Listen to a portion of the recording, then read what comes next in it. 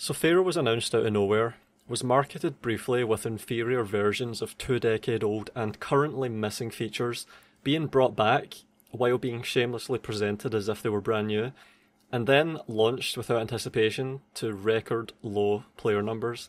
It came and went with a whimper, almost like it never happened. It already has less concurrent players than almost any other Total War game. Of all games since Rome 1 of 2004, only Troy, the game that launched on the Epic Game Store, and Thrones of Britannia, the most ignored Total War game ever, have less players. The two versions of Rome 1 have between them 4 or 5 times the number of players that Pharaoh has on a typical night. This is why they're fine with issuing partial refunds to not have to continue with their original plans for the game. Nobody bought it, so the refunds won't hurt them, and it means they don't have to spend money making DLCs that they already allowed people to pay for on the promise of eventually being made. They expect to make a loss on DLCs, which is why they're doing another Three Kingdoms, but even earlier, and taking the minuscule hit of refunding the 5 people that bought the game in order to get out of having to follow through and turning Pharaoh into a DLC pipeline, a mini DLC pipeline all on its own. You know things are bad when DLC, the blades for the Razor and Blades model, the ink for the printer, isn't profitable. The base game is supposed to be the loss leader, but the DLC is supposed to print money, and it is so clear to them it won't do it, that they will issue refunds and kill the project, all while pretending to be doing you a favour. This is how you know their apology was worthless. They'll piss on you and tell you it's raining. They're still doing it. So the year of Pharaoh is, among other things, a Total War winter, a dead zone. With Total War being an annualised franchise like FIFA or Assassin's Creed, Total War is having an unintended empty year, but that doesn't mix with YouTube, where the algorithm expects near daily videos and where sponsorship deals need constant fodder, so people have to come up with something. The content mill has to keep churning, the mass production, the industrialisation of content has to continue, and the great shilling operation has to keep going, even without the backing of CA behind it. So what do?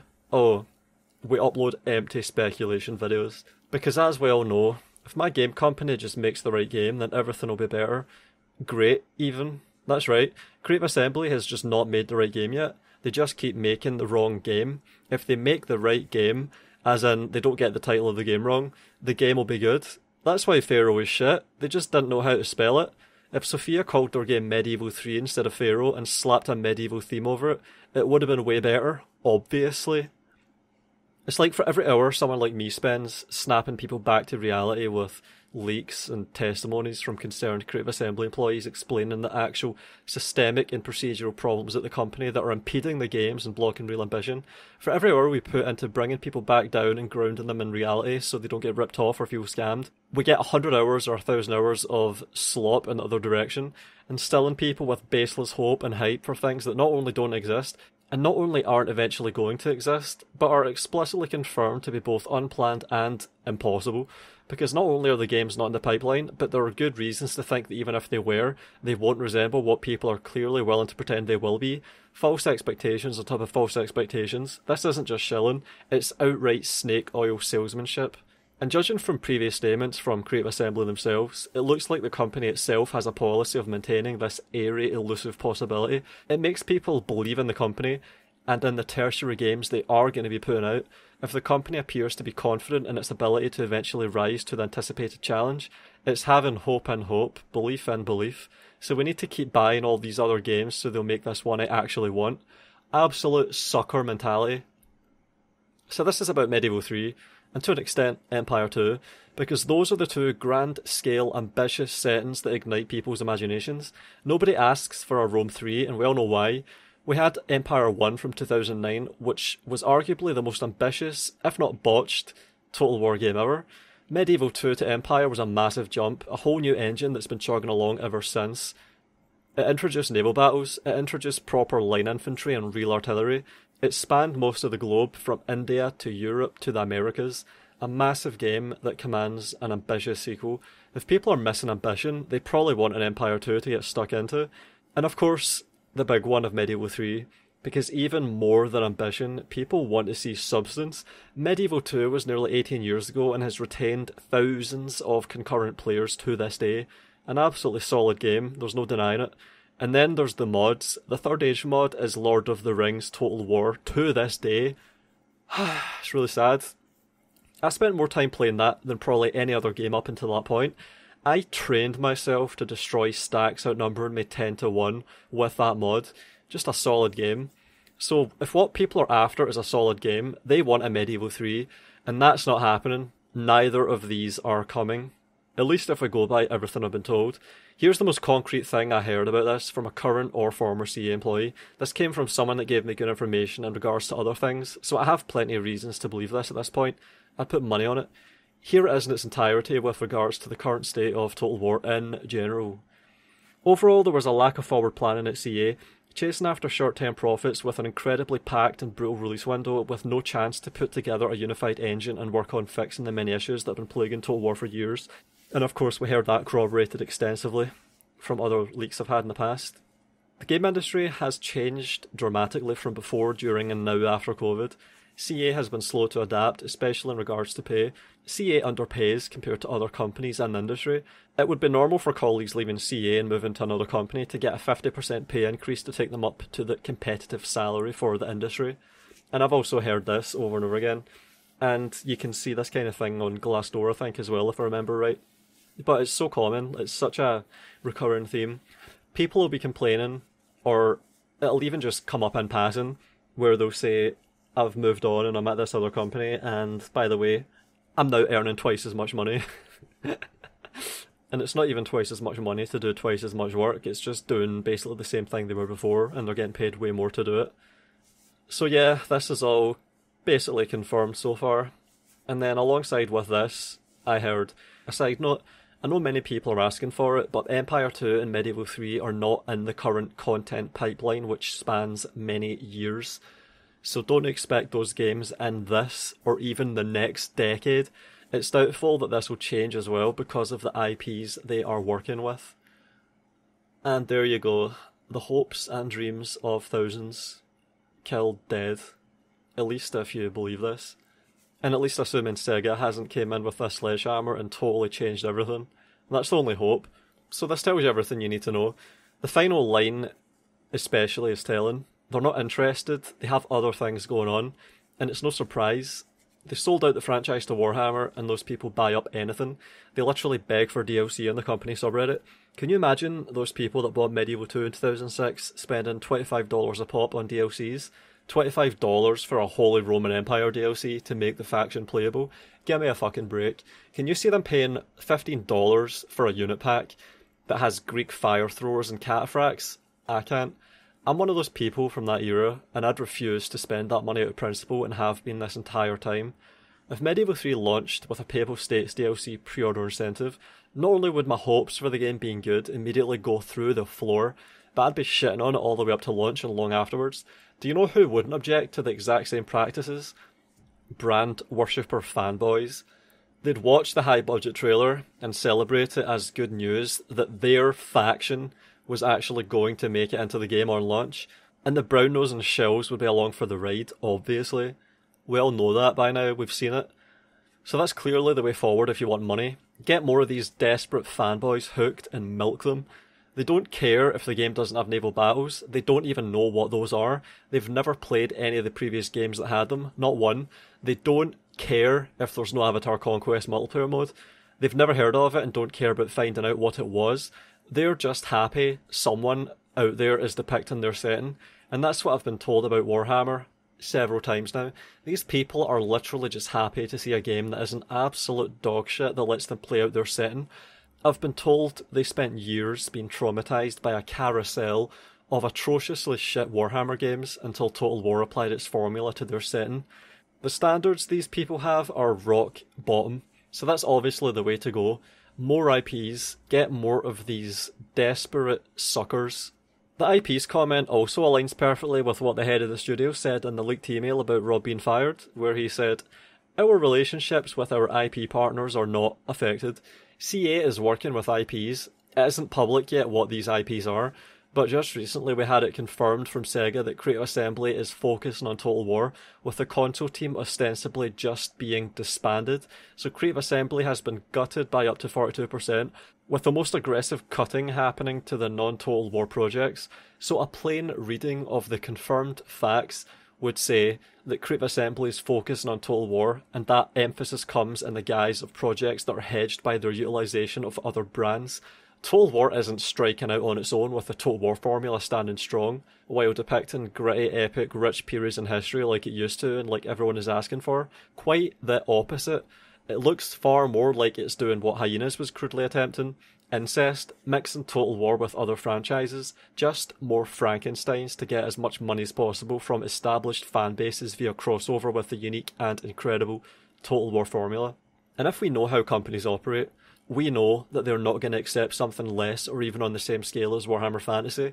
The line has to go up higher and higher, and the market demands at 7% year on year. And they're further incentivised to avoid another Warhammer Fantasy with how they've recently been liquidating any existing goodwill and trust into cold hard cash with massively priced up DLCs. They're doing what I said in my Absolute State video from 2020, slash and burn. The slash and burn has finally come for the Warhammeroid plastic collectors. That's what these past few months have been.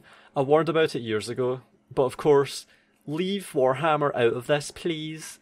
Sure. And now you get replaced by someone else, pumped and dumped. Someone even more willing than you where to fork out the $25 can always be found. You reap what you sow. And on the subject of naval battles, it's one of the most prominent examples of feature cutting, and I was told this. They 100% have zero interest in pursuing naval combat. I'd hazard a guess if they were to do it, it'd end up being more of the same trend we saw with Warhammer where it's auto-resolved. I distinctly remember a bitter hatred towards the development of naval combat. They have statistics they rely on to infer design decisions, one of which was how few naval battles were ever actually played. But I always argued it was a chicken or the egg situation, whereby of course people don't play many naval battles in, say, Rome 2, because it wasn't designed well enough to invest time to make it fun. The last time naval combat was any good was Shogun 2 Fall of the Samurai, which I would add is coming up for 12 years ago. But even then, it was a shallow resemblance to what Empire had, which of course was the first attempt. After years of lying that involved offering fake reasons as excuses, which includes Troy not having enough documentation on sea combat, and Warhammer 1 having no oceans. After all that, a developer divulged at an event, that they don't add naval battles to Warhammer 2 for its massive ocean, because it costs resources that they don't have. That's obviously also why they removed them in the first place and haven't been putting them in this entire time. They decided it can't justify its cost. The problem here is that a Medieval 3, and especially an Empire 2, would be an absolutely embarrassing value proposition if it didn't bother with naval battles. Not just that, but they would have to be good or they would ruin the game. Greek fire throwers in the Mediterranean in the Middle Ages, carracks and galleons sailing to the Americas through storms to conquer the New World. If these games didn't have all of this, it would be pathetic. So rather than confront this dilemma, they can easily just not make the games and do something else. Another big reason to never attempt these sorts of games again, and one that will always be there, a permanent deterrent. I was also told that there was a split of the company with some developers really wanting to make an Empire 2 set in the Caribbean, and that this died in the concept stage. I was also told a World War I Total War game was being worked on as recently as a few years ago, and is likely similarly scrapped at this point. So all of you fans out there asking for these ambitious historical settings that push the envelope and actually progress the Total War formula past where it was a decade ago, this is how far your enthusiasm spurred them. Concept stage and then scrapped. So your dreams are falling extremely short of being realised and have been for absolutely years now. I should also add that from other conversations I had with current and former CA, the sentiment that the fans want a Medieval 3 or an Empire 2 is widely understood and acknowledged by people at the company. I heard these frustrations directly from some of them. There seemed to be frustration and exasperation at the direction Total War's taken instead, and this might be one of the big factors behind the motivation to leak. Exasperation and frustration at the constant pursuit of branded deals instead of sticking to the Total War formula they fell in love with and that made them want to work at the company in the first place years ago. This isn't to say Total War won't be doing more non-branded games like Warhammer. It just means that they won't be the focus anymore. They don't make enough money, so they won't have as much money put towards them if they are ever actually attempted. And you saw the results of that with Pharaoh already. A game that clearly made some efforts to appeal to the actual Total War fanbase with getting rid of noxious single entities and reintroducing old features that were gutted years ago. Gutted in order to make the main project, Warhammer, more appealing to the casual players that have never played a Total War game before in their lives, just like the people in high positions at CA, like the Vice President. But these attempts are too little, too late, and this is what people mean when they ask for a Medieval 3. Make a game that was built from the ground up to not have single entities. Make a game that was designed with these classic features being core to the whole experience, and not just added in as a pure marketing gimmick while being vastly inferior to what we had literally 2 decades ago. That's what people mean by Medieval 3 or an Empire 2. An ambitious game with depth, and where player intention can be enacted with all of the interacting systems and their rich possibilities. Nobody wanted to play Troy. People like me and Pixelated Apollo immediately called it out for what it was before it even launched. And do you know what even less than nobody wanted? To play Troy 2 with Pharaoh, which is why it's the most undersold Total War game by a massive margin. So there you have it. No Medieval 3, no Empire 2, confirmed. Come back in a year, 2 years, 5 years, and tell me if I'm wrong. Or even better, go back to videos uploaded a year ago, or 2 years ago, or 5 years ago, and see if I've been wrong yet. Cheers everyone, and thanks for watching. Don't shoot the messenger.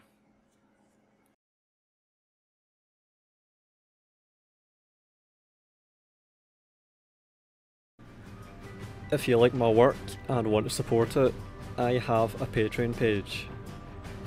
I give out perks every month, which includes updates on what I'm thinking and what I'm planning. Special thanks to Matteo Olivetti, Nerdington Paints, SJ Mage and Badr Nasser.